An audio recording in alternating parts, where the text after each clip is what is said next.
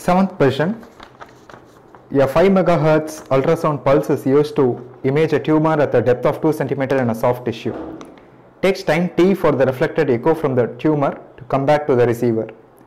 Instead, if a 2.5 MHz wave is used, how long will it take for the echo from the same tumor to arrive at the receiver? So essentially pretty much all the information given here is to distract you, right? The ultrasound pulse speed depends on density of the material, propagating material, stiffness of the propagating material, but it does not depend on the frequency of the ultrasound wave itself. For that matter, because the speed does not change, the time it takes to go back and get back does not change, okay? So the time t remains the same, hence the correct answer here is B.